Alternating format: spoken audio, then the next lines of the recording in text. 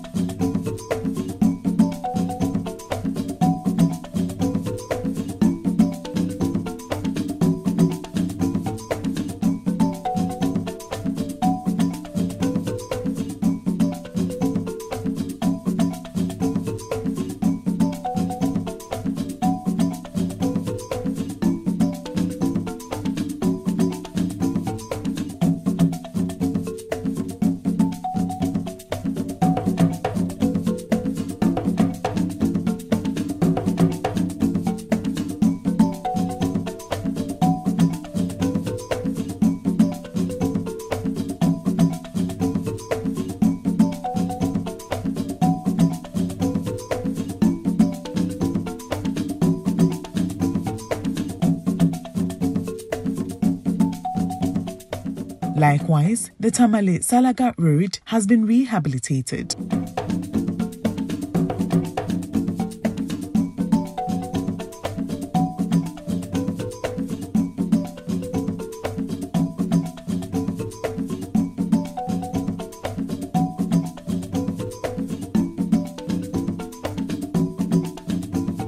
Tamale, the capital of the northern region of Ghana, is known for its traditional mosque and large central mosque. Town roads within the metropolis have been paved. Moreover, work on the Tamale interchange is progressing steadily. The interchange is about 1 kilometer long and links the Kumasi Road through the Point 7 Road. The project is envisioned to promote economic activities in the business center. You know, Tamale is a highway to Burkina Faso and those places for mostly heavy goods vehicles and travelers.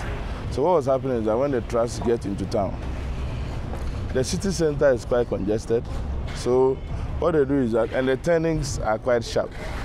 Long vehicles are not able to make those turnings. So what happens is that you get to the first roundabout before you enter town.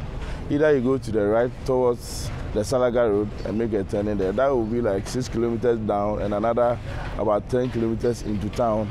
They were destroying local roads in town. So you usually have a lot of potholing happening within the city and the local areas.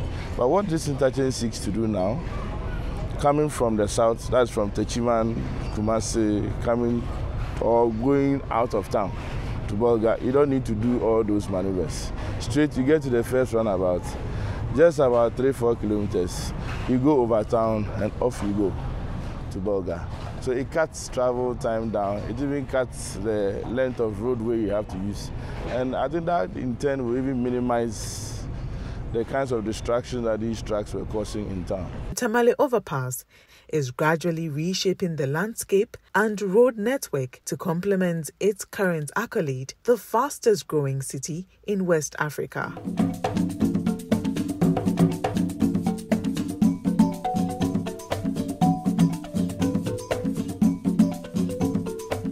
Before it was tiled, like it was very bad here though, like a lot of dust, and especially when it rains, like the whole place is messed up. But right now, you can see it's tiled. Like we are okay with, like, you walk freely, and when it rains, you are okay. Like we really appreciate it.